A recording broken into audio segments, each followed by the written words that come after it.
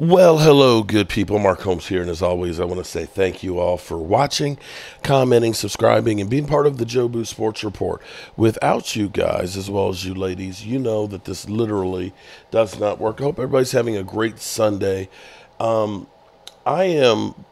like to think that I give you something different here with the Joe Boo Sports Report.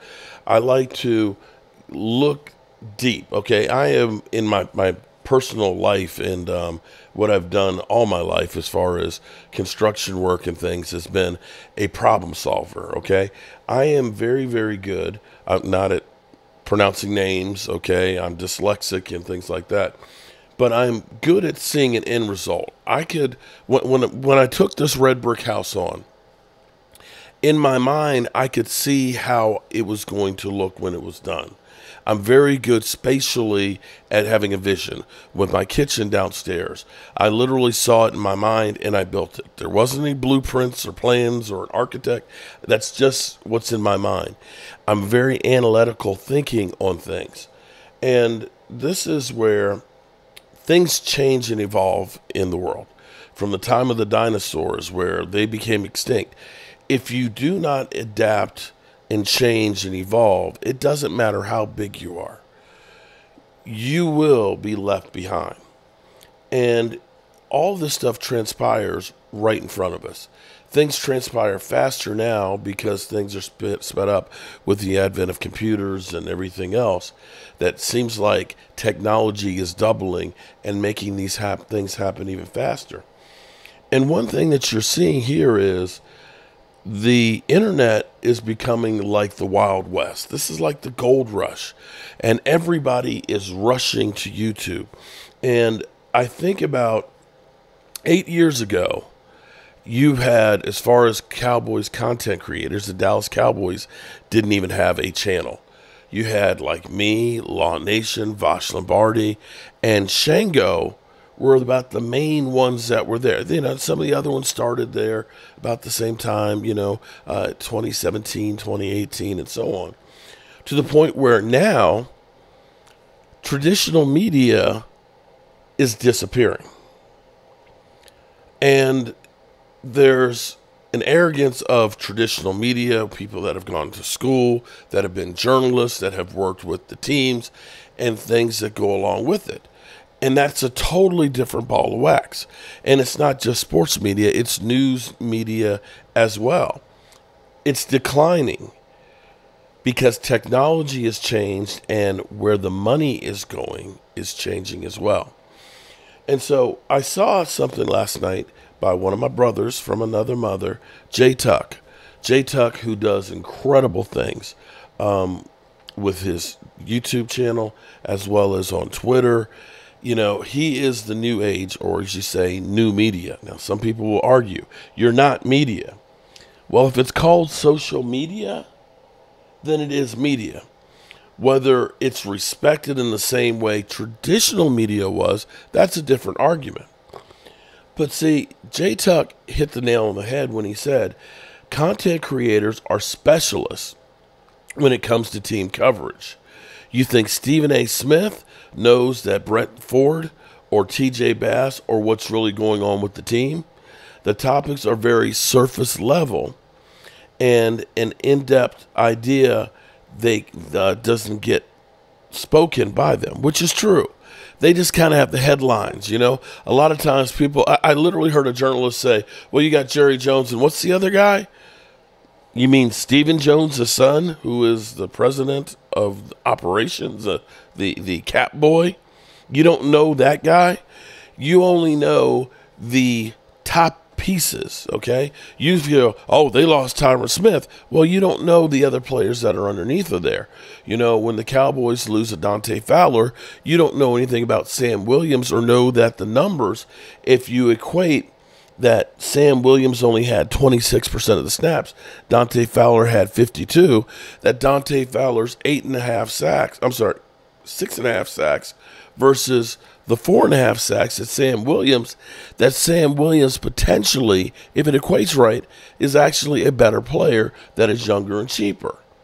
You don't get that, which is part of the reason why. The next part of the equation is People want things quick and, like you said, specialized. And you're seeing the media die. And part of the reason is, and I was looking at YouTube statistics, here's the main reason why you can look at it and see that it's dying. Advertisers can reach 2.53 billion users on YouTube. 59% of users say that YouTube ads are more relevant than TV ads because they can cater to you. They get to know you, and they're going to send you ads that are relevant to you. Okay, for me, seeing a feminine product ad on TV, I'm not going to go out and buy because it's not something I deal with. But if I'm seeing stuff about car repair, if I'm seeing stuff about barbecue grills, if I'm seeing things about game tickets, and that's brought to me, hey, I may go ahead and buy. And users are twice as likely to buy something they saw on YouTube. So now you have advertisers realizing our money is better suited going on YouTube. Here's the other part of the equation.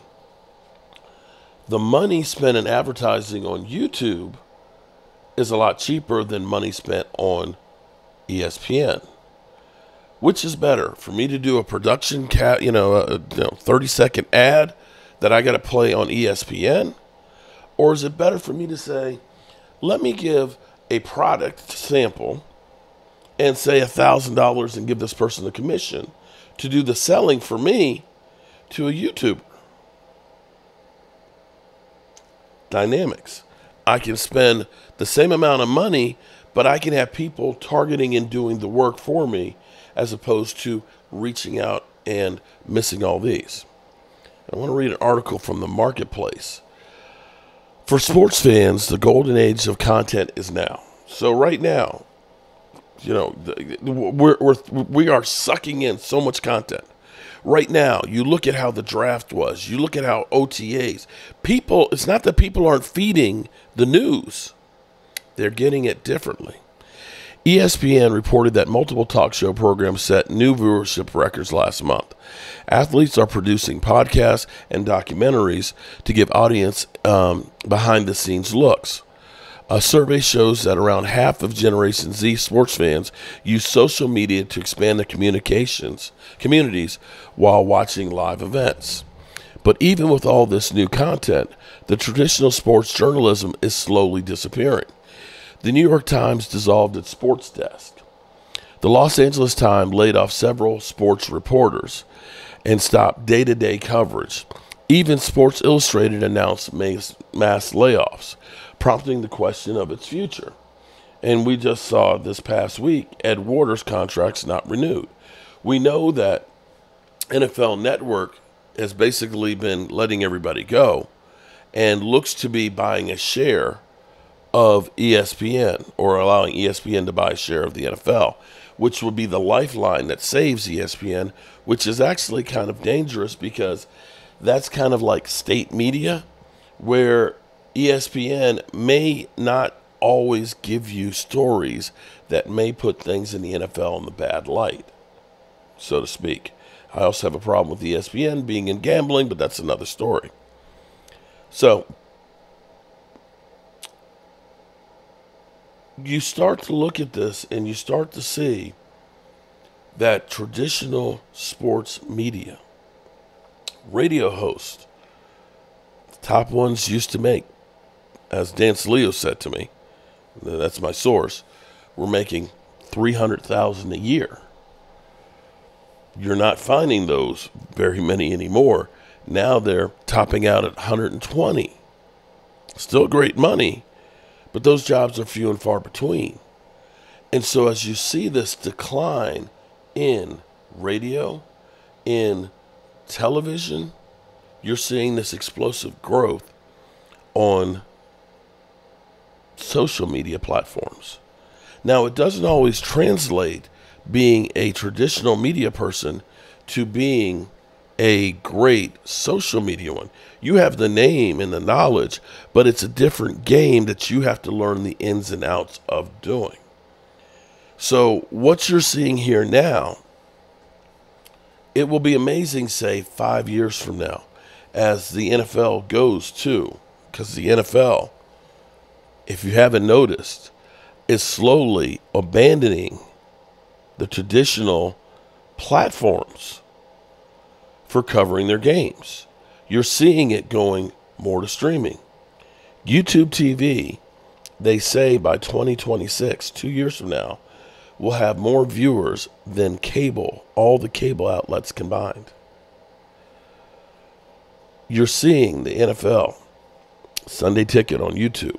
You're seeing, of course, now series on their platforms, Jerry Jones and everything else. You're seeing Netflix that's going to get Christmas games. You're seeing Paramount that's getting, of course, playoff games. You see Amazon with Thursday Night Football. Another 5 years from now, you could almost envision that the only way you're going to see football and get your sports coverage is through social media.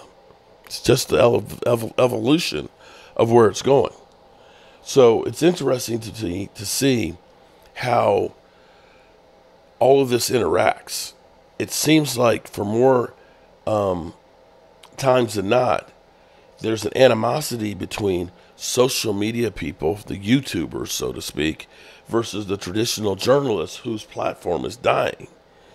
And I always think about movies, where there's a species that's out there, their planet is dying.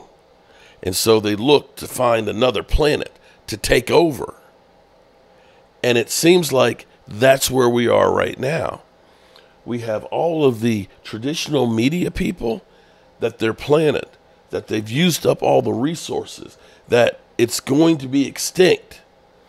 And they're trying to come to this planet here, the social media one, and just take it over and figure everybody else should just move out the way because we are the higher life form. We have more experience and more knowledge. Well, that may be true, but bro, this is our space. We've been here. We live here. We're not giving this up without a fight. And so my point on this conversation is this shouldn't be a YouTubers versus traditional media fight where we're just the morons or the guys that can't get credentials. We should look at this as, how do we make this better? How do we marry your experience, your knowledge, your access with our interaction and following to make it better content for the fans out there and all become winners? That would be the thing that I would say I would try and do, as opposed to trying to just take over. But then again, I'm just a YouTuber. What do I know? I'm an idiot. As always, I appreciate you guys. And we'll see you real soon. Peace out.